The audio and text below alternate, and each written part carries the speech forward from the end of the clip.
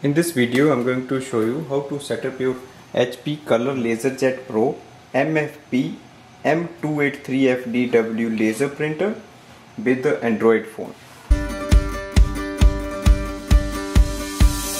So we will connect this printer with the Wi-Fi network of your home or office, and then we will add in our Android phone. So let's start the setup process. Go to the printer control panel, scroll ahead and select the setup. Scroll down and click on the network setup, wireless menu, wireless setup wizard. Select your Wi-Fi network. Enter the password using the keypad. Once you enter the password, press OK button.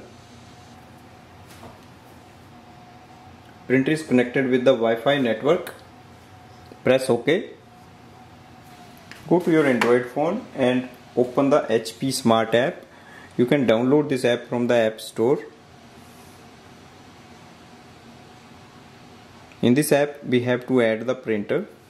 So click on the plus button on the top. On the next screen, select HP Color LaserJet M283fdw. Instantly it will add up the printer and it displays estimated level of ink, and now we can start using it for printing and scanning. So this way we can do the quick setup of this printer with the Android phone. Thanks for watching.